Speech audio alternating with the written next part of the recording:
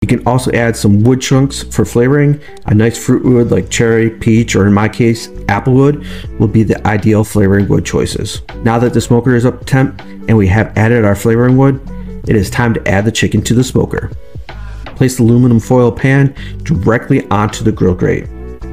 Insert the rods and close the lid. We're going to give the chicken thighs a good hour of smoke to infuse them with that delicious woodsy goodness. A friendly reminder here is patience is key. Low and slow is definitely the way to go.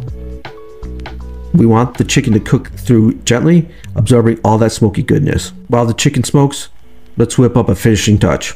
A sweet and tangy barbecue sauce with a touch of honey. The sauce will be the sticky, delicious icing on our smoky cake. There are a bajillion barbecue sauce recipes out there, so feel free to use your favorite store-bought one